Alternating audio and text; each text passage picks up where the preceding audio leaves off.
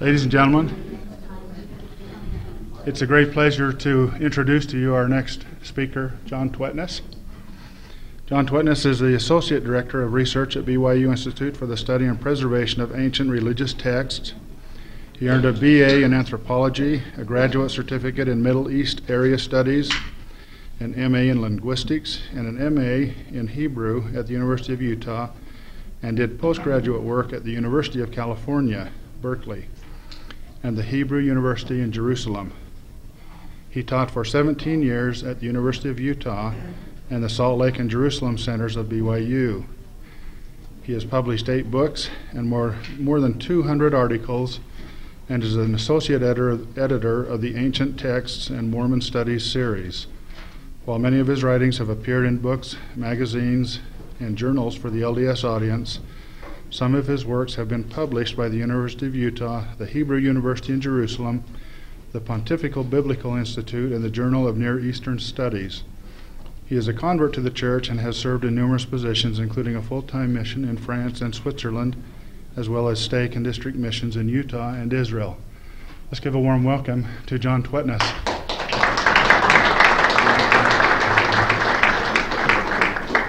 I was mostly right.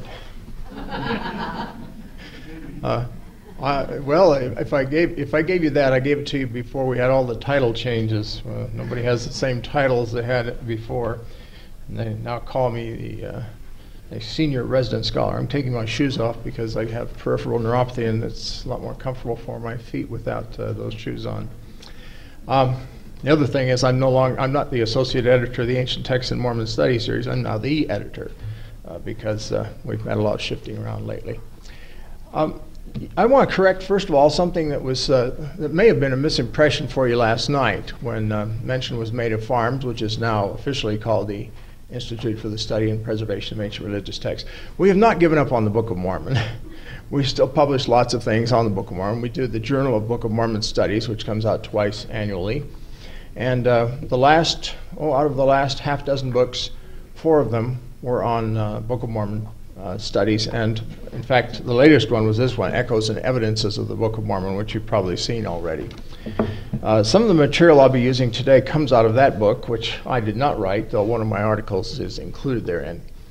We have what's called the Joseph Smith Hits, or Joseph Smith's Greatest Hits project going on at our organization. It's not a collection of music on CD or cassette, which is usually $1 cheaper if you order off the television set, right?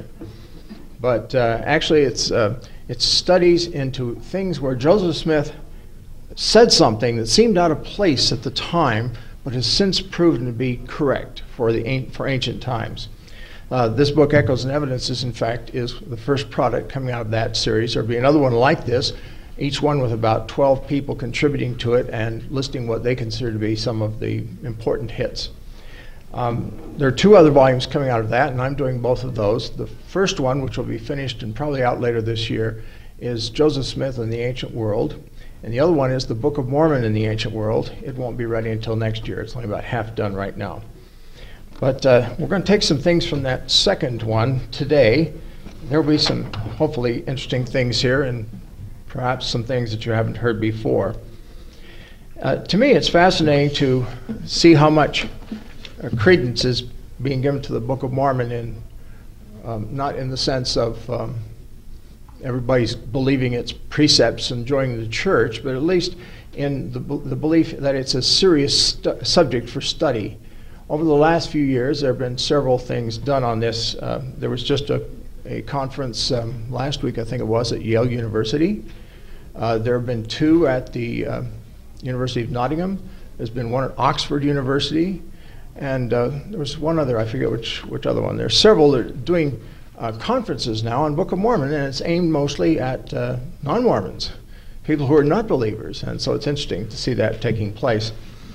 Terrell Givens, in fact, has had 2 of his books published by Oxford University Press. One was called Viper on the Hearth. Viper on the Hearth was a book that deals with a history of anti-Mormonism, basically. Excuse me. Oh, by the way, is there anybody who can get me a glass of water in case I need one while I'm up here. I get a little dried out these days from some medication I'm taking. Gibbon's second book, it was called By the Hand of Mormon, and it was also published by Oxford. It's quite well done. He takes both sides of the picture, the LDS side and the side of the critics, and shows how the disagreements have gone. He is LDS, of course, but he doesn't try to lean in one direction or another, but I think those who know the Book of Mormon sufficiently would be well impressed with his book and see much of what he says as evidence for the Book of Mormon. Not last year, but the year before last, I was invited to give a paper on Hebrew names in the Book of Mormon at the World Congress of Jewish Studies held in Jerusalem. I think it's the first time that organization of scholars from all over the world, most of them Jewish, had really invited someone to discuss the Book of Mormon as one of the serious topics on that scholarly forum, and I was glad to do that. By the way, I've spoken to several other symposia in Jerusalem, and one of the others was also on an LDS topic. It was on baptism for the dead, if you can believe that. And wanted me to speak at this symposium honoring a new exhibit opening at one of the museums in Jerusalem, and so I said, well, the only thing I can really do right now is baptism for the dead. They said, well, that sounds interesting, let's do it. So I did. I'm all in favor of that kind of thing. Let's look at some of the things that I consider to be hits in the Book of Mormon. And we're only going to be able to scratch the surface of a huge, huge topic here. Samuel the Lamanite, as you know, prophesied that there would be a night without light, without light at the, or with light rather, without darkness at the time of Christ's birth. There are several possibilities for how that took place.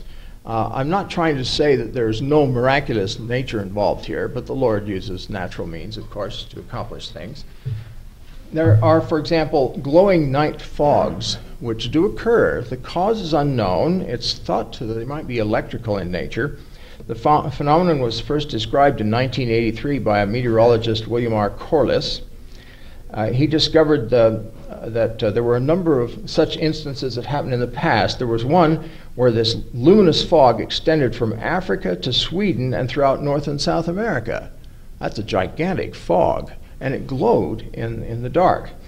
It appears also in a few other places, for example, in the Alps, as well as in the valleys nearby. A similar fog fell in Western Europe in August of 1821. The first one was 1783, the one I mentioned to you. The 1831 fog was almost worldwide, and Corliss concludes that nights were so bright that the smallest print could be read at midnight. In 1890, the engineer and passengers aboard a Houston, Texas Central Railroad train reported a glowing arch having the appearance of a mist in the moonless night, low enough in the atmosphere that the train actually passed through beneath it and came onto the other side. And while they were beneath it, everything was pale as if under full moon, although there was no moon out on that particular night. A similar arch was reported by another train from the West Reading, Pennsylvania Railroad on 2nd May 1919. It was transparent but bright enough to block out any of the stars that were behind it. Water break. There's also what's called earthquake-related luminosity. For example, on the 9th of December 1731, following an earthquake in Florence, Italy, there were luminous clouds that appeared over England. Several days prior to an earthquake that hit England on the 2nd of March 1750, residents of London reported seeing these reddish bows in the air, which took the same direction as the shock when it finally did come. Later that same year, on the 23rd of August, there was another aurora accompanied by a quake at Spalding, England. Still a month later, in September, at Northampton, there was another small earthquake. Probably all related, by the way, one after another here. And a Dr. Doddridge reported a fireball that morning, a red sky the following night, and the night after that, quote, the finest aurora I've ever seen. Similar things have happened in places like France, South America. In fact, it's very common in South America. They call it the Andes glow. Earthquakes are much more prone in that area than they are in Europe, and so during times preceding and during earthquakes, there's actually a glow, and sometimes it follows the ridges for as much as 300 miles in length. In 1908, there was a particular time when there were some bright skies, very, very bright. That was the year in which an object burned up in the atmosphere and exploded over the Tunguska region of Siberia, and you've perhaps read some things about that. Various theories have been put forward as to what it was. I think the least acceptable is that it was an alien spaceship blowing up, and right after that is that it was a black hole that hit the Earth. I think that a tiny black hole. See, a big black hole did obliterate us entirely. But I think it's more likely that the comet or asteroid theory is the truth, and that's what they've been looking at ever since 1937. Most surprising, however, was that although the Europeans didn't know about this explosion in Siberia until after the word got back into Russia and then spread throughout other parts of Europe, still the nights were very bright after this explosion. Later people looking at this, meteorologists have thought, well, this is probably reflected sunlight, but sometimes it lasted all night long. It covered most of Northern Europe, parts of Asia, parts of North America. The sky glowed with red and yellow hues, even when it was overcast, so it was bright enough to shine right through the clouds. It also affected some weather, by the way, in the northern hemisphere. In the British Isles, I'm just going to read part of this. In the British Isles, the northeast sky was tinted red, and people in Scotland reported that in rooms facing north, objects cast shadow at night. In London, it was possible to read the small print in the London Times at midnight. On 1st of July 1908, Catherine Stephen of Godmanshire, Huntingdon, England, wrote to the Times of London that, quote, "The strange light in the sky which was seen here last night by my sister and myself that appeared about midnight. She reported that the sky was for some distance above the light, which appeared to be on the horizon as blue as in the daytime, with bands of a light cloud of pinkish color floating across it at intervals. Only the brightest stars could be seen in any part of the sky, though it was an almost cloudless night. It was possible to read the large print indoors at about 1:30 a.m. The room was quite light, as if it had been day." Photographs were taken by this natural light at 1 o'clock in the morning at Stockholm, Sweden, and also at Novorossiysk in Russia, and it looks like a bright summer afternoon if you look at the photos. I've seen both of those photos. One Russian man reported that the brightness woke him up at 1:15 in the morning, and he spent half an hour reading by light and said that by 1:45 the whole sky was a delicate salmon pink. There's actually a British painter, let's see, I have his name down here somewhere, I think. Well, I don't have it, I guess. I didn't bring that part with me. There's a British painter who actually painted a series of pastels based on the glowing night sky, the sky by which people could actually read. So you can see that it's certainly possible, even from a purely naturalistic point of view, that there could be a night without darkness at the time of Christ's birth, as Samuel the Lamanite prophesied and as actually took place. On the other hand, Samuel prophesied that there would be darkness at the time of Christ's crucifixion, and there'd be 3 days of darkness. Everything that is described in the early chapters of 3rd Nephi, particularly chapter 8, regarding the destruction, everything that's described there can be explained in terms of a volcanic explosion. Now, most of us are used to seeing pictures of the volcanoes like the ones in Hawaii where lava spouts out.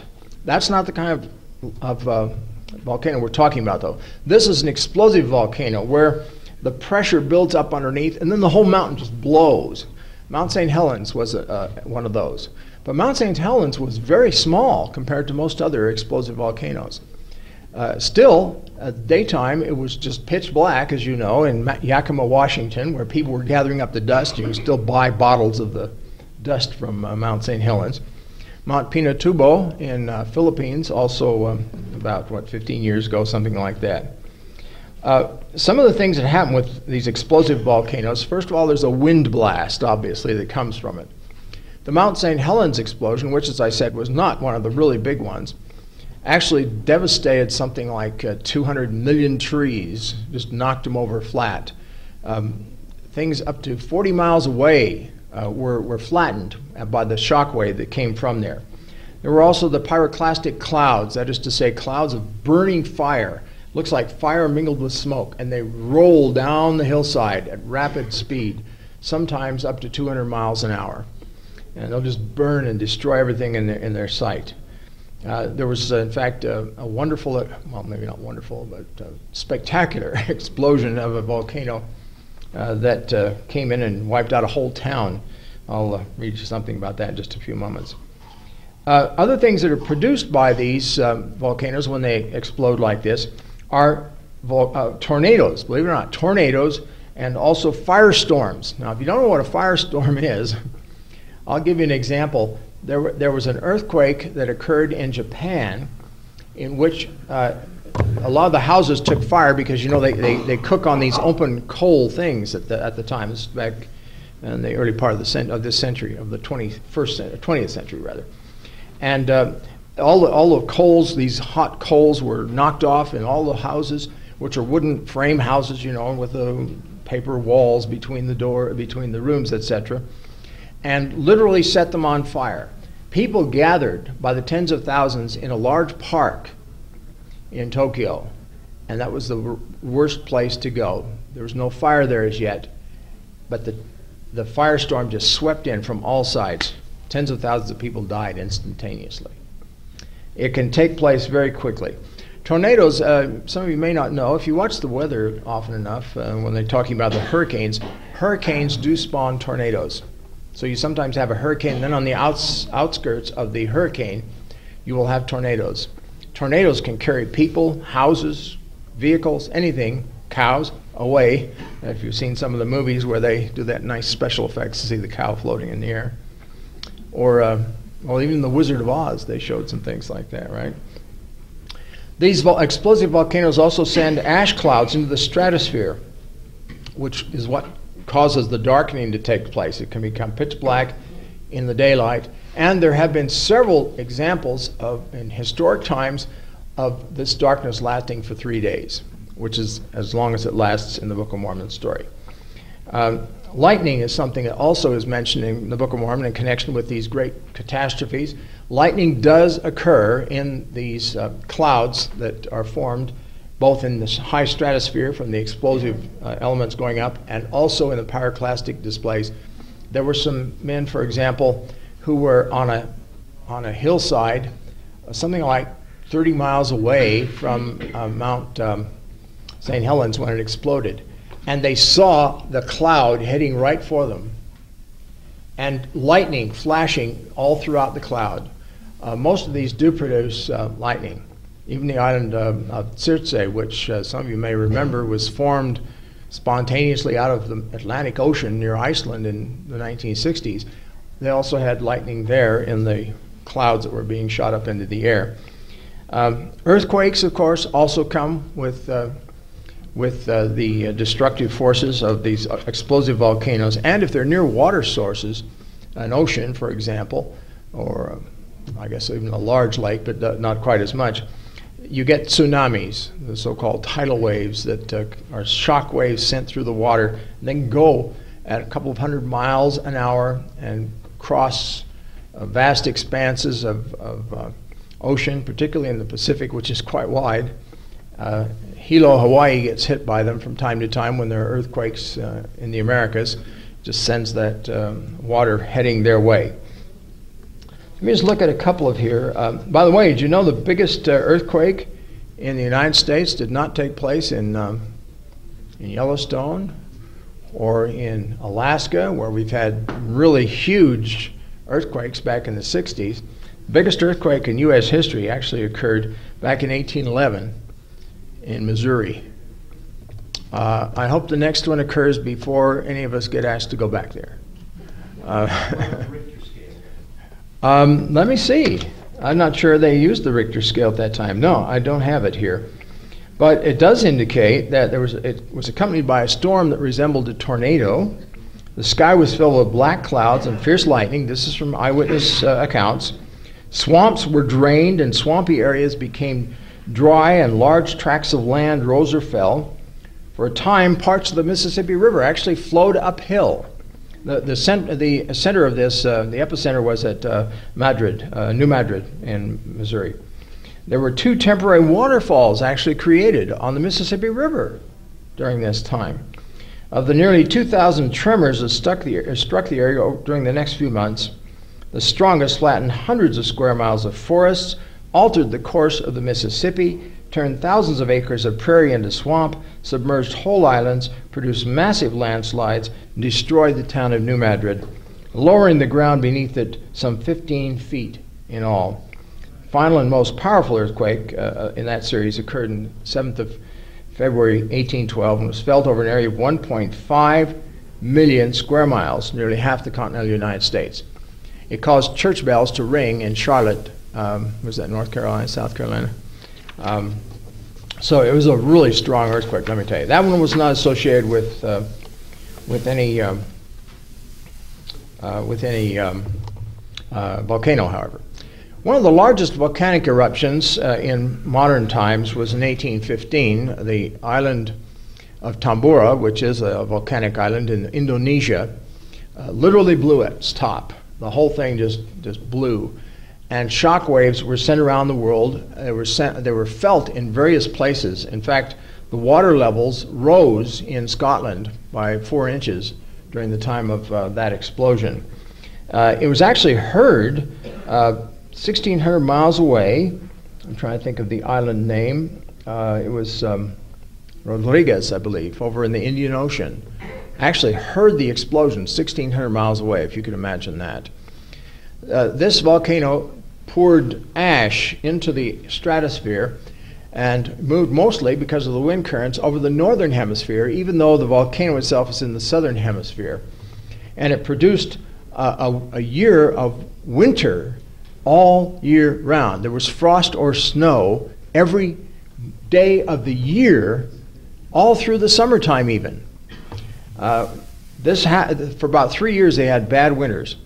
This was the time when the Smiths were living in Vermont, and they had crop failures 3 years in a row.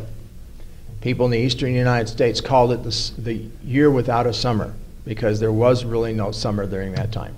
And this is why Joseph Smith and his family moved to New York, because they had lost so much during the 3 years up in Vermont. Let's see, there's a couple of others here. I don't want to go into all of them. Oh, another big one is 1883, the volcanic island of Krakatoa. Again, just blew down there in Indonesia, same place. The worst volcanoes are down there. There were 10,000 people in one town 50 miles away who just simply vanished when this volcano exploded. It sent a huge tsunami into the land, went across the Sudran Strait, and smashed into the town, washed all the buildings and people inland. Some of them quite some distance, as a matter of fact. Lots of other towns along the periphery of the islands in the vicinity were also hit. Some 30,000 people in all died in that. It's very, very much like what happened in the Book of Mormon. Let me find you this one here. This is the last one I'll do, just to show you that these things really happen. 1902, during late April and early May, Mount Pelée on the West Indian island of Martinique began rumbling and spewing hot ash. On the 2nd of May, the mountain shot up a dense black cloud with brilliant lightning. For several days, ash fell like snow on the nearby port city of Saint-Pierre. On the 5th of May, a mass of boiling mud rushed down to the sea, carrying 50-ton boulders. 2 days later, La Soufrière, a volcano on the nearby island of Saint-Vincent, erupted and sent a steam cloud 30,000 feet into the air. Hot falling ash destroyed vegetation over a third of the island. A 50-foot mass of boiling mud formed in the Rabaka Dry River and flowed downhill. On the 7th of May, the day of the eruption of Saint Vincent, a black cloud full of vivid lightning rose from Mount Pelée. At 7:52 the next morning, the side of the volcano burst open and a huge wall of fire from superheated steam gases and ash rushed down the mountainside at 100 miles an hour, it's estimated. Actually, it was actually filmed, by the way. There's an old film, one of those crank cameras, that somebody was on one of the boats not too far away. And as it came down and engulfed the nearby port city of Saint-Pierre, instantaneously carbonizing many objects and killing all but 2 of the inhabitants. One of them was grateful that he was locked in the dungeon of the local husgau. It saved his life because he was underground. There's also a dog that survived, by the way. Everybody else in town was completely wiped out. Another thing that happened, by the way, with this, because this huge, very hot mass of gases came down, when it hit town, it burned up all the oxygen. And so even if somebody had survived the burning, it would be difficult to survive not having oxygen to breathe. As soon as the cloud passed over the city, suddenly air rushed in to fill in the vacuum created by the oxygen and created these fierce winds that knocked over some of the structures in the town itself. Well, there's lots more of that, but I'll not go into that. Let's look at a few things regarding Hebrew as far as the Book of Mormon is concerned. The Nephites obviously spoke Hebrew. Moroni says so in chapter 9 of Mormon, and of course they came out of Jerusalem.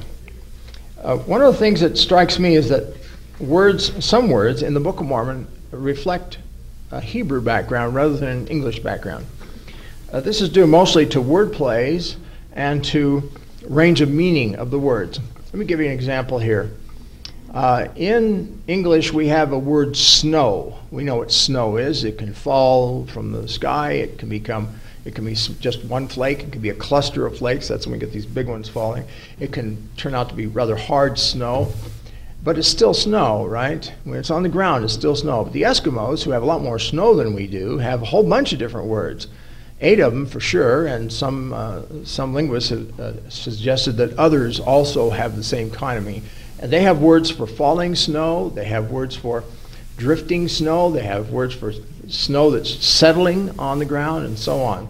And then, of course, snow that's frozen with a frozen crust on top of it. So they have different words for snow because of their environment. On the other hand, Arabic has only one word, it's thalj, which covers snow, frost, hail. It covers anything that's frozen.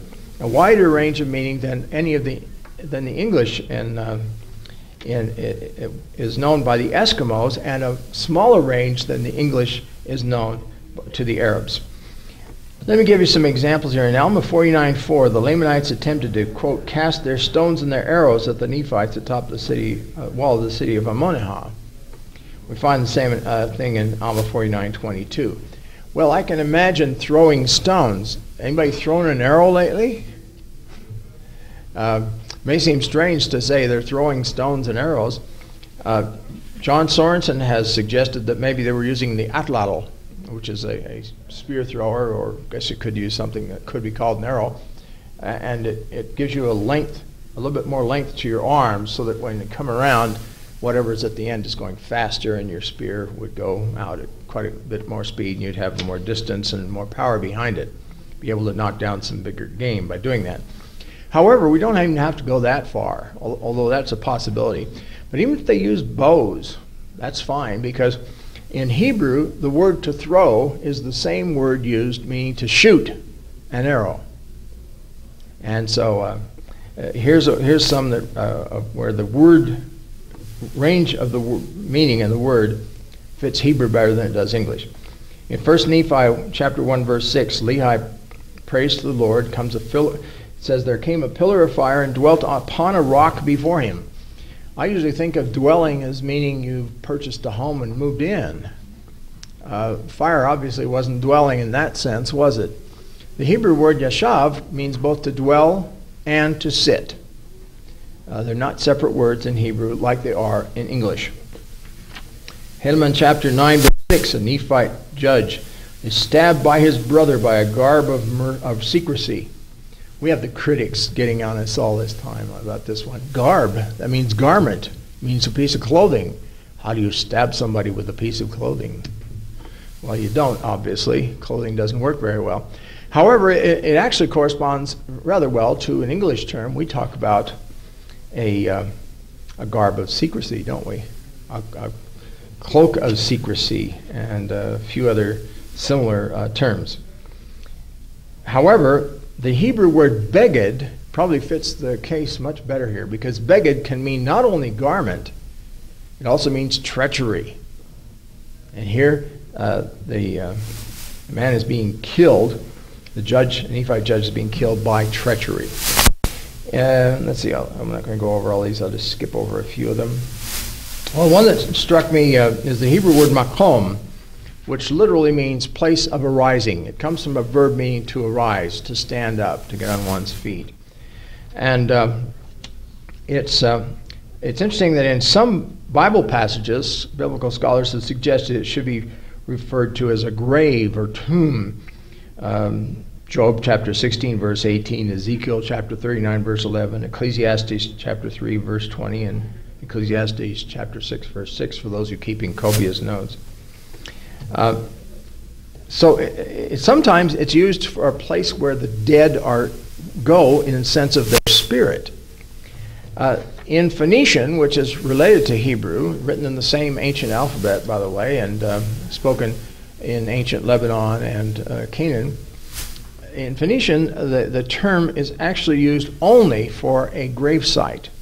There are a number of tombs of Phoenician kings where it talks about do not disturb this makom, and makom there meaning the tomb. What interests me here in this one is that in the Book of Mormon I found 11 places where the word place, which is the usual translation of makom in the Bible, the word place is used in reference to either where someone died, or where he was buried, or where his spirit went after he died. So it's used in that range of meanings. And in Joseph Smith's day, nobody had ever suggested that those were meanings applicable to the Hebrew word. All of that came about long after his time. I, in fact, did a paper on this some years back when I was taking a course in Hebrew etymology from Professor Chaim Rabin, who was chairman of the Hebrew Language Academy. And he really loved it whenever I threw in the Book of Mormon references. I have to tell you about Rabin, because Rabin used to give a lecture every year to all the American students who would come to study at the Hebrew University. There were about 7,000 American students there at any given time, so you'd get maybe 2,000 of them showing up, 2,000 new ones every year. And his lecture was always on the history of the Hebrew language. Back in the early 70s, I think it was 1970, I got a letter from Bob Smith, who was attending that lecture that year in Jerusalem, and he told me about it, that Rabin was quoting a passage, a scriptural passage to them, to illustrate the use of the conjunction "and" in Hebrew. But because these were new students from America, most of them didn't know Hebrew, so he was giving the lecture in English, and that's why he was quoting in English. He wanted to illustrate that they use the word "and" in Hebrew in a lot more places than we would use it in English. Now, some of you who read the Book of Mormon a lot will know that it's "and this, and this, and this, and this," and it just keeps going on. It's very, very common. That is a feature of the Hebrew language. Well, the interesting thing is that as Rabin was reading this, my friend Bob Smith thought, wait a second, he's not quoting from the Bible, that's a Book of Mormon passage. And it turns out that when Rabin finished quoting that passage, he says, well, I know some of you have studied the Bible and you've never seen this passage there, and I just have to tell you that it's not from the Bible, it's from the Book of Mormon, which is a much better example of this kind of thing.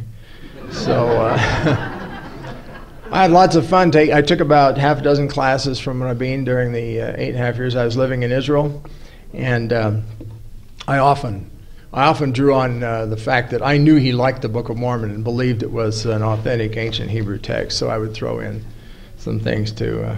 And he always gave me good grades, so he did in fact like it. Here's one that is a wordplay type. Alma chapter 32, verse 21. Alma tells the Zoramites, if ye have faith, ye hope for things which are not seen, which are true. The Hebrew words for faith and truth come from the same root. And so this makes a lot more sense in Hebrew than it does in English. You hope for, if you have faith, if you have faith, ye hope for things which are not seen, which are true. So you can't have faith in untrue things. You may hope for them, you may believe them, but faith in the scriptural sense is not what we have in things that are untrue.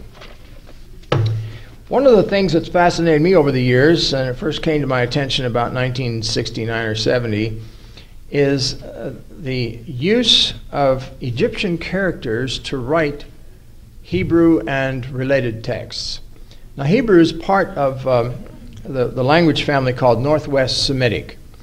Actually, Hebrew, Canaanite, Phoenician, even Punic, which is the dialect of Phoenician, and Moabite and Edomite and Ammonite are all basically the same language. There may be dialectal differences, you know, like somebody from down south has a different accent than you do, or they might use some words different than the ones you used. Last night there was a discussion at the table when we were eating, what's this yellow stuff here?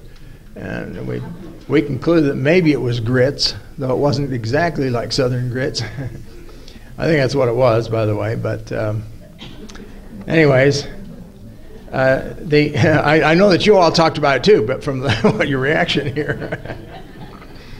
But what was my point? I forgot my point. You guys laugh too loud, and then you make me forget where I was. Okay. In any case, the point I want to make is that the Canaanite languages are actually the same as Hebrew. They're written in the same alphabets, and there may be a slight dialectal difference, but Canaanites and Israelites could talk to each other because they use the same language, actually. Now, in Mormon chapter 9, verses 32 to 34, we have this statement by Moroni about using Reformed Egyptian, but he says that they also knew Hebrew.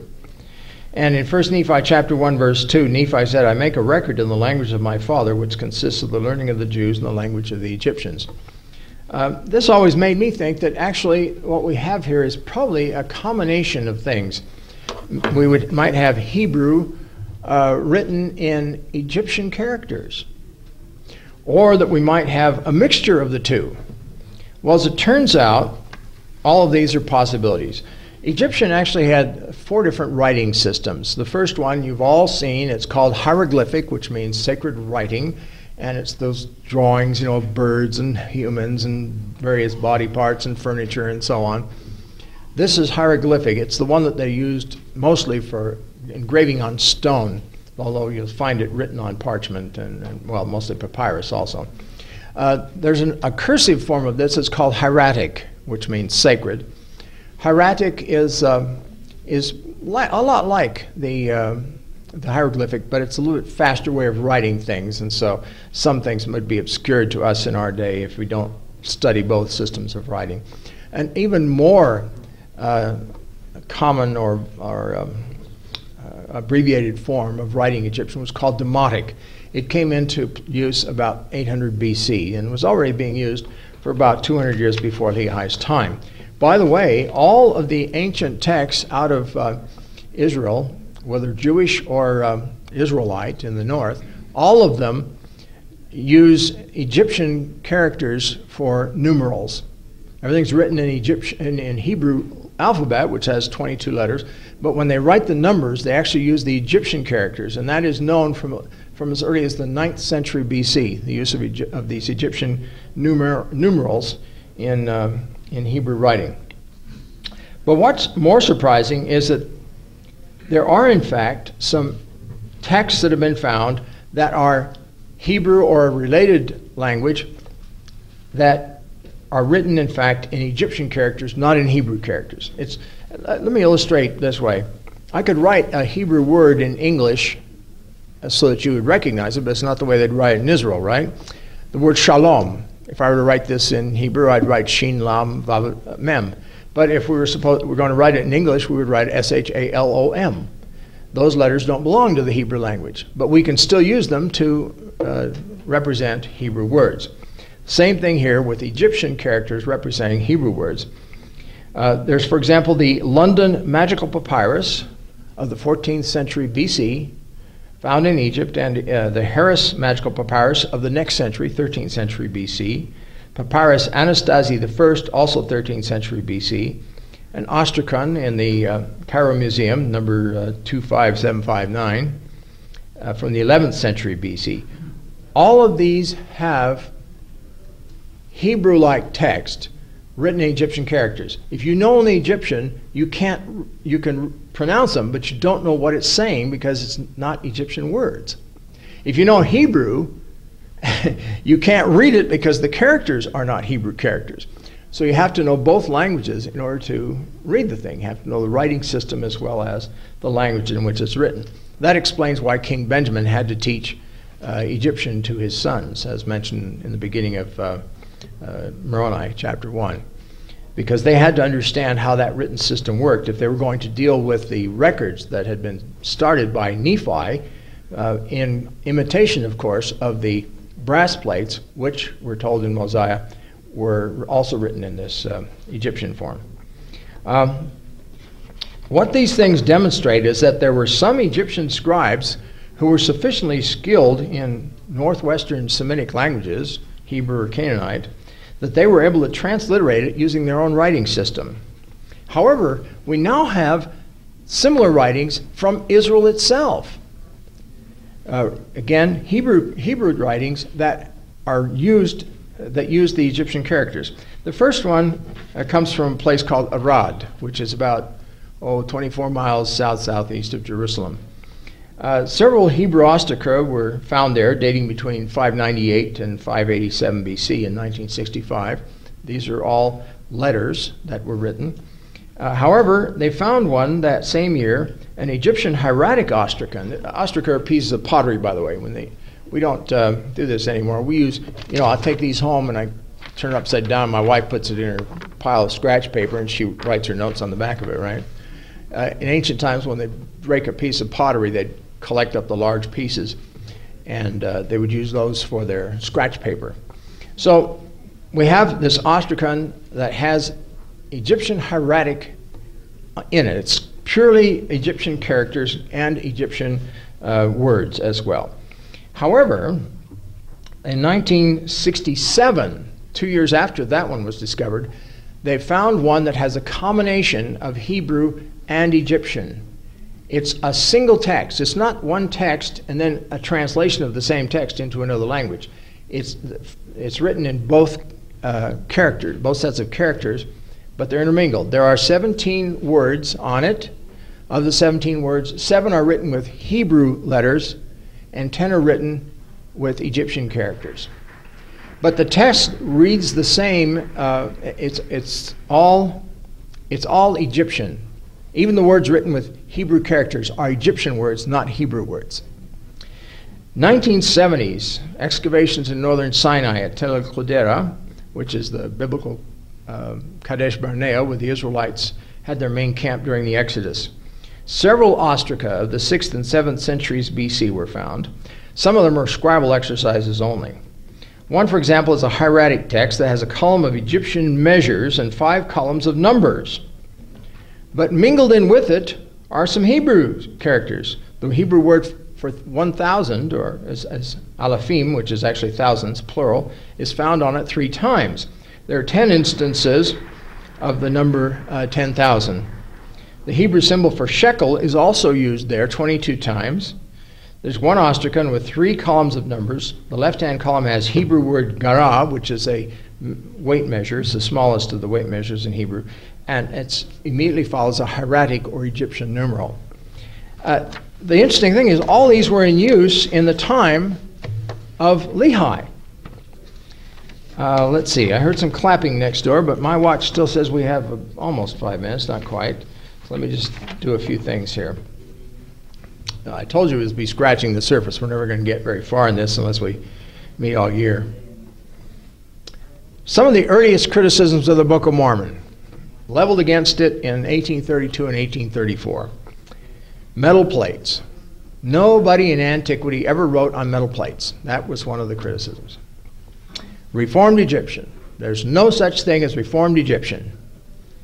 The third, nobody ever hid away sacred records so that future generations could find them. These were three major criticisms leveled against the Book of Mormon when it first was published. However, they've all turned out to be true. In fact, the oldest biblical texts fit this pattern. Let me illustrate. The oldest, the very oldest of anything written in Hebrew was discovered in 1980 in a tomb beside the Scottish Presbyterian Church of St. Andrews in Jerusalem. Don't know if any of you visited that church. That's where the heart of Robert Bruce, King of Scotland, is buried. When he died, they buried him, of course, in Scotland, but he wanted his heart to be buried in Jerusalem because he didn't get over there on pilgrimage as he had hoped to do. It's in an ivory box, by the way, if you're interested in those gory details. So discovered this tomb. The tomb itself is from the end of the 7th century BC. In other words, 600 BC, roughly. That's the end of the 7th century, right? And the beginning of the 6th century. There were 2 rolled up pieces of silver with writing on them. And each one had the priestly blessing from Numbers chapter 6, verses 24 through 26.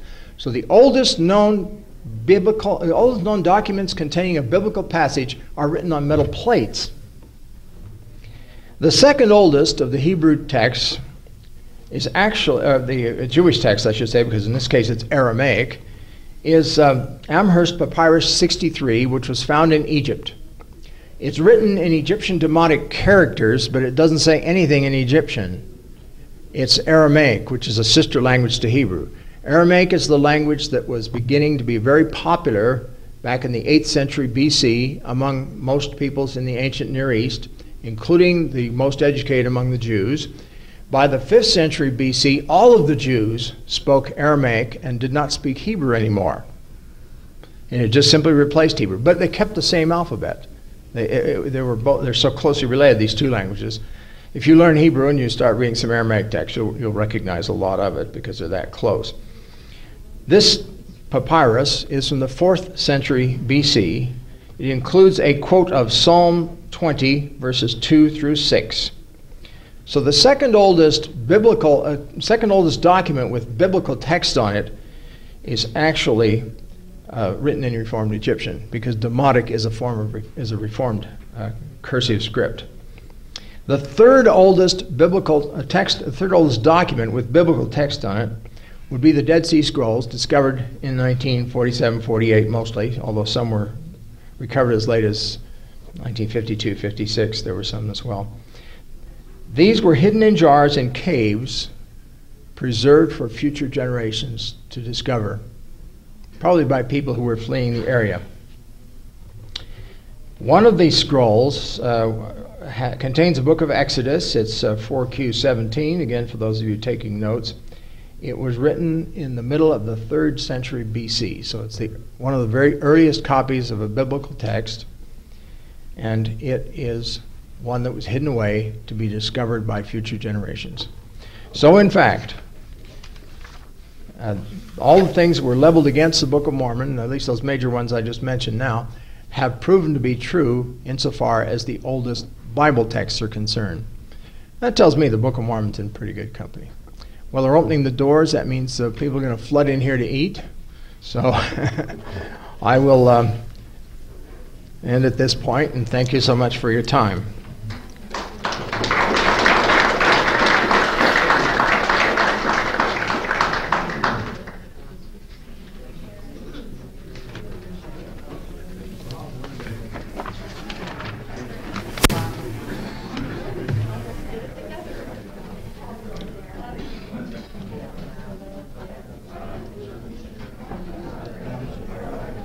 Has anybody made a critique